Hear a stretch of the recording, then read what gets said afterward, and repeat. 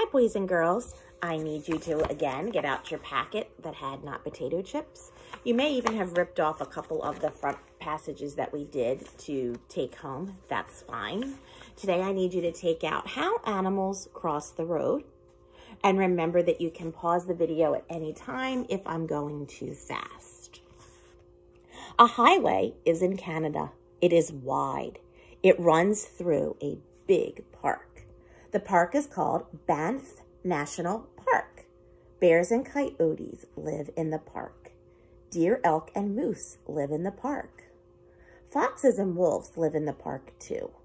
All these animals need to roam through the park. Some migrate south in the winter. Some migrate north in the summer. They all look for food and they all find mates. Many cars and trucks travel on the highway. The cars and trucks travel fast. Do the fast cars and trucks hit the animals that cross the wide highway as they roam? No, they do not. They do not because of how the animals cross the road. How do the animals cross the road? The animals go over and under the highway. They go over on special bridges. They go under in special tunnels. Grass and plants grow on the bridges and in the tunnels. This is because the bridges and tunnels are not for cars. They are not for people. They are for animals. They keep the roaming animals safe as they cross the road. This is a non-fiction passage.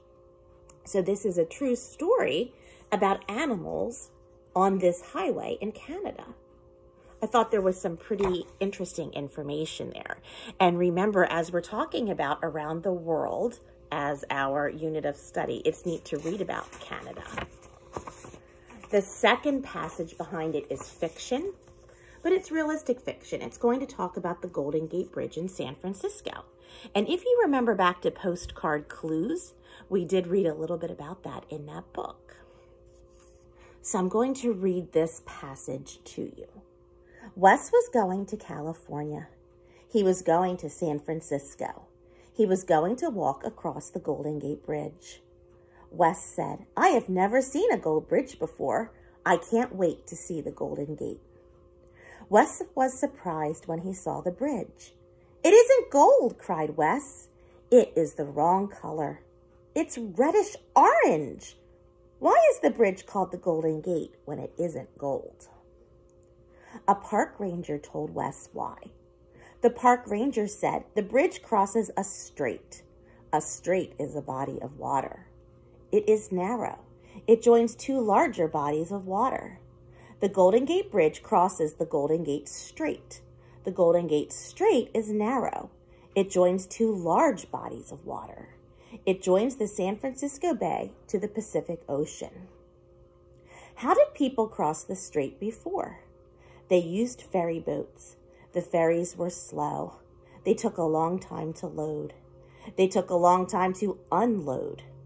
Crossing the Golden Gate Strait on a reddish-orange bridge is a lot faster. And you can see the bridge picture there. So when I flip over to the questions, remember you're going to need your highlighter. Question number 1, what animal is not named in the story?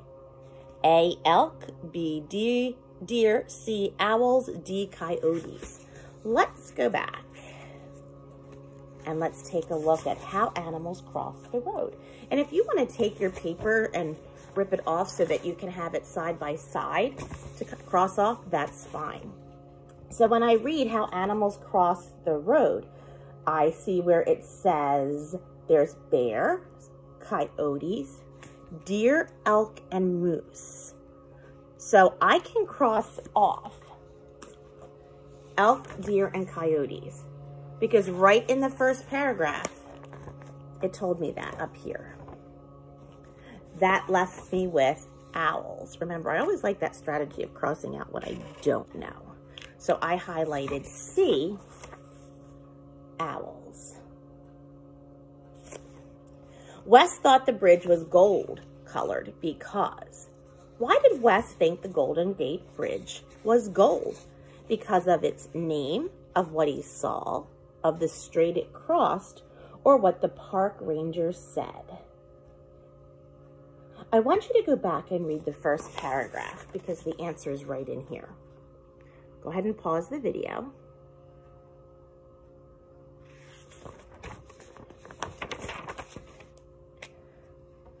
And you should have highlighted A, its name. He thought it was a gold bridge because it was called the Golden Gate Bridge. Number 3. Both stories are about roaming animals and people, getting from one side to another, joining two large bodies together, planting grass and plants on bridges. I'm going to use my strategy of crossing out what I know can't be right. I know both stories don't talk about roaming animals and people. Only the first one did. Getting from one side to another. The first story talked about crossing the highway.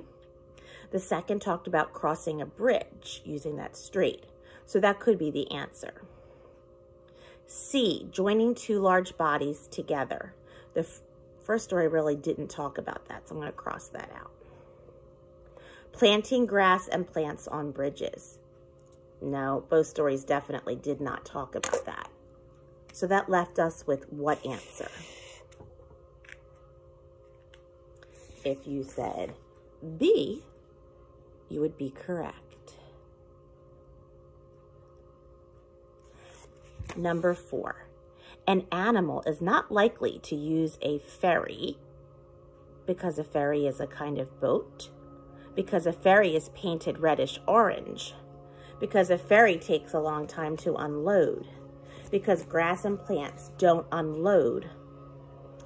not grow on a ferry. So let's go back and see. What's a ferry? Well, ferries are boats that take people to and from. They're found on the water. So I'm going to say a ferry is A kind of boat. The Golden Gate Strait joins San Francisco Bay to Canada, San Francisco Bay to California, the San Francisco Bay to the Pacific Ocean, the San Francisco Bay to the Golden Gate Bridge. You might want to go back to the passage and let's see what it tells us in that story. And it tells us at the end of the 3rd paragraph, I highlighted it there for you. And you can see that it says it joins the San Francisco Bay and the Pacific Ocean. C. So I'm going to hold my paper up for you. And you can double check your answers. Pause the video. Make sure you have them correct. On the back, as we do with these passages, the first one, you're going to pick a word from the story. Write that word in your best handwriting. Not a sentence, just a word. Number 7, list the reasons the animals in Canada might need to cross the highway. And you're going to have to go back in that passage to find that. Number 8, you were told what a strait is in the story. List the 3 things you were told about straits. Number 9, write 1 or more sentences that tell what each story is about. And number 10, should people be able to walk across all bridges? Tell why or why not. So, take a minute.